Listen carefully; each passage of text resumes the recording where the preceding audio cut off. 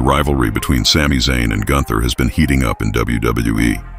At WrestleMania 40, Zayn managed to end Gunther's legendary 666-day reign as Intercontinental Champion. However, their feud took on a new dimension when Gunther won the World Heavyweight Championship from Damian Priest.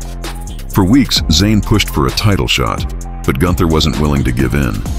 Finally, after much anticipation, the two faced off in the main event of WWE Raw, marking a historic night as it was the first 2-hour edition in years. Although Zayn gave it his all, this time Gunther walked away as the victor.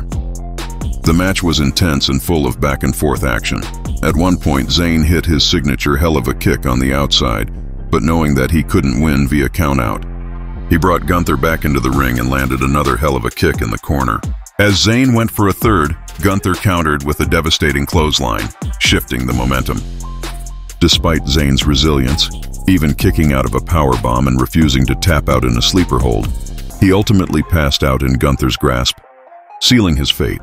With this victory, Gunther now looks ahead to Crown Jewel, where he'll face the undisputed WWE Champion Cody Rhodes. The two shared a tense moment in the ring after the match, setting the stage for their upcoming showdown.